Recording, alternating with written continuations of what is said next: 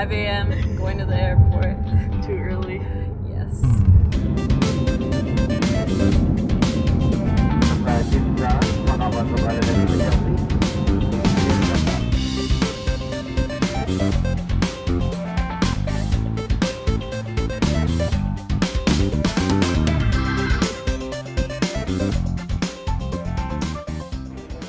Hey everyone, it's me, Manisha. Back in March, I had the amazing opportunity to be invited by Unity to attend GDC 2022. If you don't know what GDC is, it's the annual Game Developers Conference that happens in San Francisco. Of course, due to COVID, the event was held online for the past 2 years, so this year was kind of the kickoff for it to happen in person again. It was super exciting because it was my first time attending. I'm a bit of an amateur at vlogging, but I'd love to share the interesting bits and pieces of the trip with you in this video.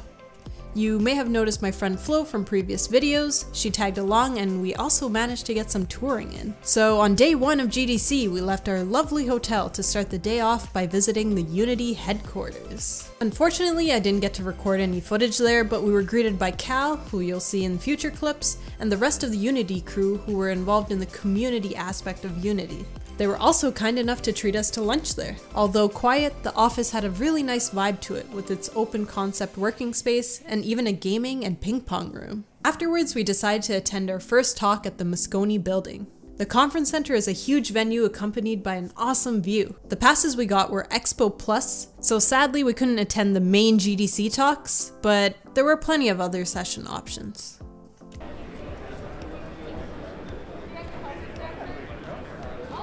We're heading to the Unity conference. Yes. They're gonna do a talk on URP, so let's go check it out.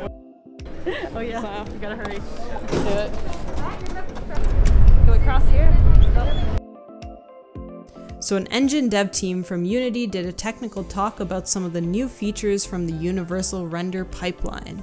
I'm no pro, so some of this stuff did go over my head, but just sitting there and listening to the technicalities was definitely insightful. There was also a talk on Unity's Gagaia project. This is an extensive 3D sample game made by one of Unity's internal dev teams. Their goal was to be able to teach aspiring game developers how to create games. At the same time, they were trying to mimic the workflow of a standard game dev team. This gives Unity a better insight on what works and what doesn't for the typical user. I definitely think this is a cool initiative that Unity took to better learn how their community uses their product. We also attended some shorter talks throughout the day, and we definitely got lucky with the weather because we were blessed with sunshine and there was so much green space around the conference center to walk around. Later in the day, I went over to meet up with a fellow game dev and virtual friend for dinner. I'm here with Emily from Sondering Studio. Hello! I've been a big fan and now we get to meet in person. Awesome. Very cool. Cool. And she's been working on a taste of the past. Yeah, it's So I just released my game, A Taste of the Past. It is a part narrative side-scroller, part cooking game about a young girl who finds herself on a train after the loss of her mother. So she gets to interact with her kooky ancestors while uncovering her mother's recipe for longevity noodles, and she learns about grief and loss and growth and identity. So yeah, definitely check it out. And it's also about like my upbringing as a Chinese American, so check that out as well. Yes. Definitely go over to Steam to check out her game. It's actually free to play and a very touching experience. I actually met Emily through Ludum Dare, which is when her team prototyped this game. It was so nice to meet her, and just feeling the energy talking about her game was very contagious. Day 2 was more of a laid-back schedule for us. Since the expo started the next day, we decided to get some touring in until the afternoon. We visited Japantown, a crazy looking road with a spectacular view called Lombard Street, Fisherman's Wharf, the Palace of Fine Arts, and of course the famous Golden Gate Bridge. It was definitely some speed touring, but we had enough time to get them in between our conference schedule. After getting back, we attended a couple more talks, one being a character design session presented by the artists that made Psychonauts 2. It really is amazing to hear industry professionals talk about their workflow, and to hear their thoughts behind it somehow makes it more approachable and less intimidating. That being said, some of these technical talks did feel like they were targeted towards people with some sort of background knowledge on the topic. As a casual indie developer, it really opened my eyes to the professional side of the game dev industry. In the evening, we head over to a non-official event where a lot of casual indie devs were playtesting their games. I played a bunch and really enjoyed the prototypes by students as well as aspiring commercial releases by solo devs. It's day 3 and finally the expo begins. There were so many passionate people gathered in one huge hall to showcase their work. We made our way through the expo trying out different demos from tech companies and game studios. It was great speaking to developers and chatting about the inspiration and innovation behind their projects and products. We definitely have some cool stuff coming up in the future regarding VR and motion tracking. And of course we had the epic Unity booth with so much going on. It was too bad Unreal wasn't there this year. It would have been cool to see them side by side. What a cool poster. I love seeing the Unity game showcase where I got to try out Tunic, Father, and some other demos made in Unity. It was fantastic to see Thomas Brush's game there, and trying the exclusive demo was quite the experience.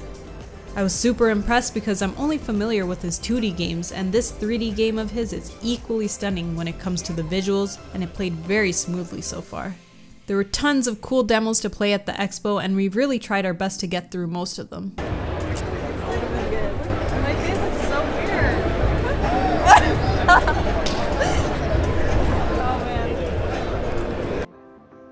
Today was also my casual chat with Cal about my game dev journey to fill in the gaps between Unity's main streams. One of those little experiments that Give me some insight on when did you actually start? It's always nice talking about my experiences, but I do feel like I need to stack up on some newer and more interesting projects. I was really nervous about live streaming from the booth, but it was such a cool opportunity to be part of a professional setup, and I'm super grateful that Unity invited me to take part of these. After wrapping that up, we head over to play more demos from smaller studios, some of which participated and won the GDC pitch event that happened in the morning. In the evening, we attended the GDC Awards and Indie Game Festival Awards night along with some peeps from Unity. It was a pleasure to witness such great developers in person. Tasha for supporting me. Thanks to my parents for asking when the game would be done every weekend. And if you played it, thank you for playing it. Of course, Inscription bagged a ton of awards, and games like Psychonaut 2, Unpacking, and Ratchet & Clank won multiple awards as well. Play dialogue play properly, and with edit dialogue, and the next artist puts a tear on the side, and someone plays music, and Creative director Mike Daly, the entire awesome and amazing Insomniac art tech teams. It is day 4, and sadly, it is our last day at GDC. There was a lot more to cover in the expo, and we decided to keep walking around. I love that there were different booths representing indie studios from specific countries. It really is such a global event. My favorite section of GDC was probably the alt control demos. Here, studios combine the greatness of games and physical interactivity. In this pirate game, you have joystick controllers and even a steering wheel to play the game with. And in this math game, you can play with these monsters and even punch this little stomach bag. Some of them can seem pretty ridiculous, but it's amazing to see these funky contraptions. This Morse code game was pretty portable, and I could see it becoming a real product. Definitely love seeing all the variety here. Next up, we had a chat about the content creation grind. I'm sure you recognize a couple faces here. We got Jason Wyman, Turbo Mix Games, and of course, Jabrills. Right into those sorts of hard. What is the biggest challenge that you Loved hearing about how they come up with ideas and their input on content creation, and of course I was very thrilled to be meeting them in person. Right after that, I had my last event of the expo. Along with Cal, I got to co-host the developers of Cult of the Lamb, which is so cool. I remember being super hyped up when the trailer dropped, and being able to talk to the developers now was something I did not expect. Just seeing a game like this made in Unity is super inspiring, and hearing their thoughts behind everything was very enjoyable. And that wraps up GDC 2022. What an eventful week that was. It was my first time at GDC, my first time in San Francisco, and my first time seeing so many passionate game developers in one place. There were so many talks and sessions, and I'm sure I missed plenty of good ones. I definitely recommend planning and scheduling ahead of time if you expect to attend GDC in the future, especially if you're interested in specific technical topics. I learned so much, and just meeting new people was a good time after the drought that COVID brought. San Francisco was so lovely, and apparently we were lucky to have so much sunshine and good weather that week. Of course, I am so grateful to Unity for sending me to GDC and having me involved in their streams and pampering me so much. I would never have thought to be able to be part of something like this, so huge thank you to Elena, Cal, and the rest of the Unity team for having me. I hope you all enjoyed this little vlog of mine. I tried my best to cover my experience, and maybe I'll see you at a GDC in the future. That's all I have for now. Catch you next time.